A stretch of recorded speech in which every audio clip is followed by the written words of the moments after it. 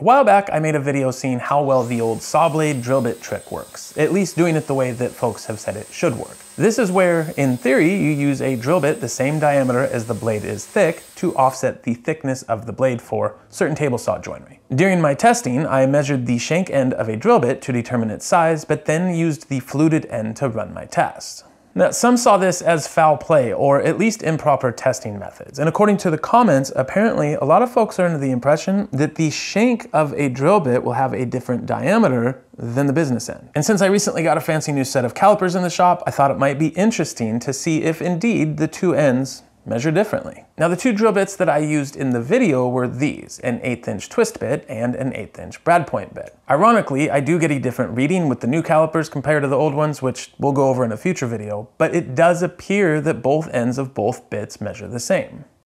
Since most of the bits in my shop have probably 5 to 10 years of wear on them, I figured I would go out and buy brand new sets and see if I could get different results.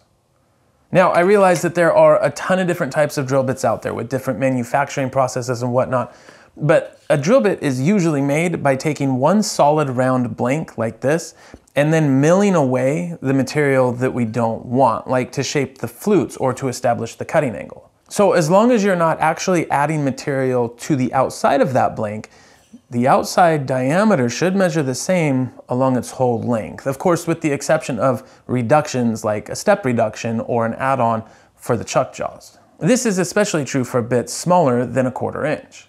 The drill bits that we use fabricating wood, plastic, and soft metals in woodworking setting are often going to be twist bits and brad point bits, which is exactly why I use them for those other videos tests. But as you can see here, every one of these drill bits measures the same from shank to tip, or at least close enough.